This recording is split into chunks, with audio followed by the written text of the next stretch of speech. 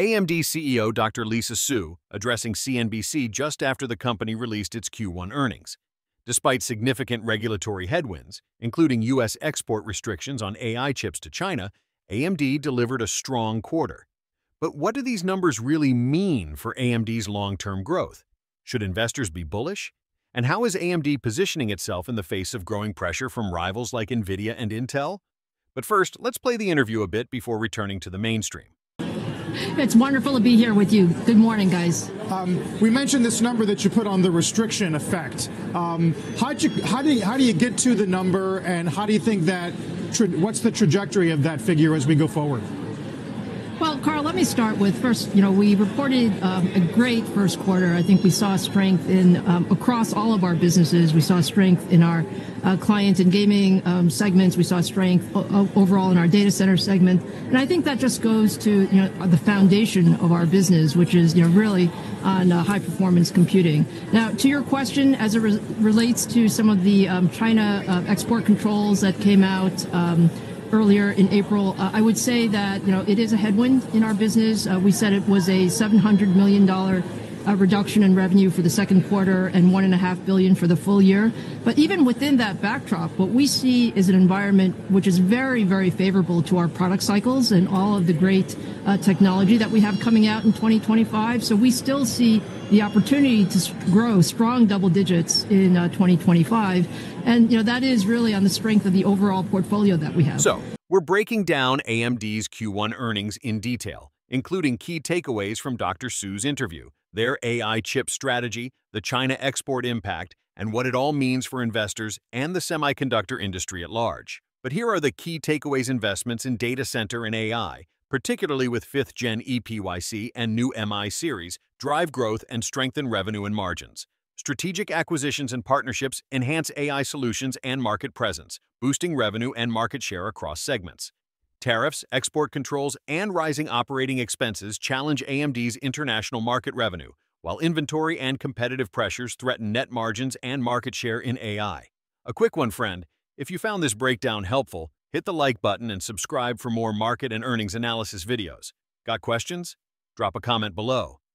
Let's start with the numbers. For Q1 2025, AMD beat Wall Street expectations. Revenue topped $5.5 billion, with strong year-over-year growth in the data center segment. Net income rose as well, signaling efficient cost management despite a still volatile macro environment. After Advanced Micro Devices, AMD, said it expects a $1.5 billion hit to revenue this year due to tightening restrictions on its sales to China. UBS analysts warned rival Nvidia faces the same headwinds. Advanced Micro Devices showcased a notable 15% price increase over the past month, in line with impressive first-quarter earnings that exceeded Wall Street's expectations amid strong AI-related demand. The company reported a robust increase in revenue and net income, further supported by optimistic guidance for the upcoming quarter.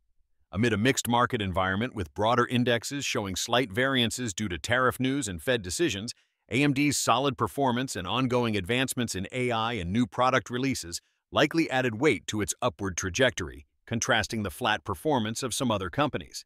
The recent news driving Advanced Micro Devices' 15% share price increase is likely to bolster perceptions surrounding its AI potential, as highlighted in the narrative. The MI350 series and EPYC processors are expected to invigorate data center revenue, aligning with the company's recent earnings beat. The impact on revenue forecasts is noteworthy, as analysts anticipate AMD's revenue to grow by 10.2% annually over the next 3 years, despite certain market headwinds. Meanwhile, increased investments in AI suggest sustained earnings growth, though potential price pressures may affect profit margins. AMD's shares delivered an 83.44% total return over 5 years, providing a robust context for evaluating its recent 15% rise. This longer-term growth contrasts with a one-year underperformance against the broader U.S. market and the U.S. semiconductor industry, which posted gains of 7.2% and 8.8%, respectively, over the same period. Such historical performance underscores AMD's capacity to rebound, supported by AI developments and strategic partnerships. In relation to analyst expectations, AMD's current share price remains at a discount of around 35.85% to the consensus price target of $133.98. The favorable guidance and improved market positioning through new product developments give credence to revised upward forecasts, with the price target offering a potentially optimistic outlook relative to its past stock performance. However, maintaining cautious optimism is essential due to identified risks, such as over-reliance on the data center segment, which comprises half of AMD's annual revenue. AMD's anticipated revenue hit is bigger than we expected and over a shorter period of time than we would have thought. Data center revenue, up 80% year over year, thanks largely to growing demand for AMD's EPYC server chips. Client segment, PCs, seeing a resurgence due to AI-enabled PCs and strong product refresh cycles. Gaming and embedded segments, stable, but less of a growth driver this quarter. It's clear AMD's strength this quarter came from two major forces: its deepening foothold in AI and enterprise cloud, and a growing interest in AI-powered PCs by consumers and enterprises alike. Now let's talk about the elephant in the room: export controls. In April, the U.S. imposed tighter restrictions on advanced AI chip exports to China. AMD says that cost them $700 million in Q2 revenue alone, and they expect a total $1.5 billion hit by the end of the fiscal year. Despite this, AMD is maintaining a strong outlook. That tells us something critical. Demand for their non-China offerings is growing fast enough to offset geopolitical risk. As Lisa Su said, the company sees double-digit growth into 2025, even with those export restrictions. AI remains AMD's biggest long-term bet, and in Q1 we saw it begin to pay off. Their MI300X GPU is gaining traction, especially in hyperscale data centers looking for alternatives to Nvidia. Microsoft, Meta, and Oracle have all indicated interest in AMD's AI GPUs. AMD's AI GPU business is on track for a projected $4 billion revenue in 2024, and rising. One of AMD's core strengths here is flexibility. Their GPUs are open, meaning companies can customize AI frameworks more easily. That's a direct contrast to Nvidia's vertically integrated approach. As Sue noted, we are still in the early stages of AI infrastructure growth. The market is huge and fast-moving. AMD isn't trying to beat Nvidia at its own game. It's carving out a different lane that's more open and partner-friendly. Let's put this in context. Nvidia remains the dominant player in AI GPUs, controlling an estimated 80 to 90% of the market. But cracks are forming. Companies want alternatives, and AMD is the most credible option. Intel, on the other hand, continues to struggle. Their foundry ambitions and AI chip rollout have been marred by delays and inconsistent execution.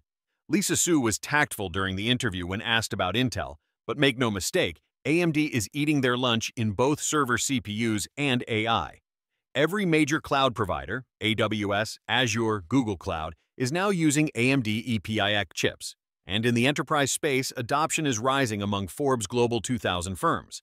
AMD's value proposition is clear: better performance per watt, lower total cost of ownership. Another theme from the interview? Agility. Lisa Su emphasized AMD's ability to quickly respond to supply chain changes and geopolitical shifts.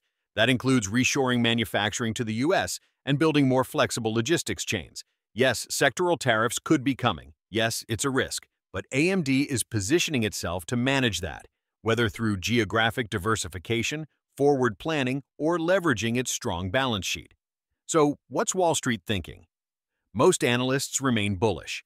After earnings, price targets were raised by several firms. Why? Because AMD is demonstrating consistent execution, product innovation, and adaptability, even in a tough macro environment. Jefferies called AMD's AI story underappreciated. Morgan Stanley highlighted AMD's expanding data center share. Barclays raised its price target, citing accelerating AI momentum. To be clear, AMD's stock is still volatile, but it's arguably one of the most well-positioned semiconductor firms for the next 5 to 10 years, especially if it continues delivering on its roadmap and deepening its AI and enterprise roots. Looking ahead, here's what investors and observers should keep an eye on. MI300X adoption. Will major cloud partners expand deployments? AI PC launch cycle. Can AMD capitalize on the next-gen consumer refresh? China-US regulatory dynamics. Any easing or further tightening of export controls? Manufacturing strategy. How quickly can AMD scale domestic production? Competitor responses. Will Intel rebound? Will Nvidia feel pressure? If AMD continues gaining share in AI, cloud, and enterprise, we may look back at Q1 2025 as a turning point, not just a beat, but the beginning of a breakout. What is driving this perspective? AMD's significant investments in expanding their data center and AI capabilities are expected to drive strong future growth, particularly with the ramp-up of their 5th-gen EPI Turin processors and the upcoming launch of the MI350 and MI400 series. These investments are poised to enhance revenue and gross margins due to high demand from hyperscalers and enterprises. The shift towards high-end Ryzen and EPI processors, along with increased AI capabilities, is driving higher average selling prices, ASPs, and improved product mix, thereby enhancing net margins and operating income. AMD's acquisition of ZT Systems boosts their ability to offer comprehensive rack-scale AI solutions, potentially accelerating deployment times for hyperscalers.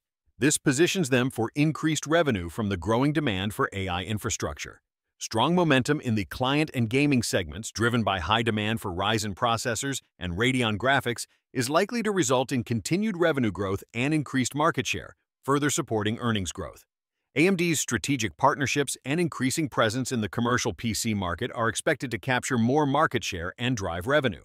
The focus on low core count and high-end models in the CPU market is likely to improve net margins.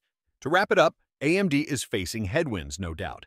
Export restrictions, tariff uncertainty, fierce competition. But what we saw in Q1 was resilience, innovation, and long-term focus. Lisa Su and her team are not just navigating the storm, they're building a ship that's meant to last.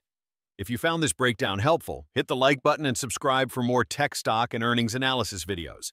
Got questions or want a video comparing AMD versus Nvidia? Drop a comment below. Thanks for watching, and I'll see you in the next one.